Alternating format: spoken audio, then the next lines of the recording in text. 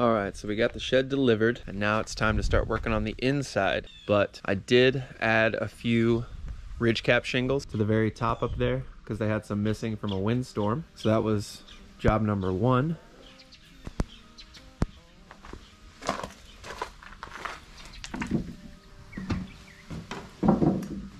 So you can see I started to lay out the subfloor on this end.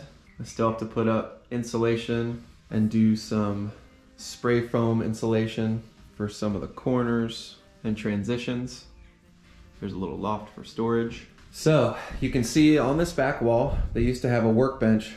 So I took the workbench out, disassembled it, and was able to salvage some of the wood that's up against that wall over there. And also what we're using for some of the subfloor that's already laid out over here.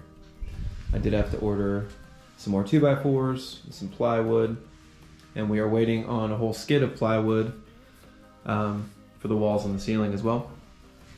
So I'm going to be using Safe and Sound insulation from Rockwool, and also quite a few other things to help with the sound dampening in here, which I'll go over as I'm doing them. But got to get started. Time to get to work. And I'm really excited about getting this thing set up so I can start jamming. And I'll do what I can to document the whole thing so you guys can enjoy it with me. But yeah, day one starting the build. Let's go. Oh, so it saw me up close? Yeah, but I can edit it out. It's not like that has to go. Everything that you film has to be online. You can't edit or chop any of it, no matter what you look like or say. Yes, huh?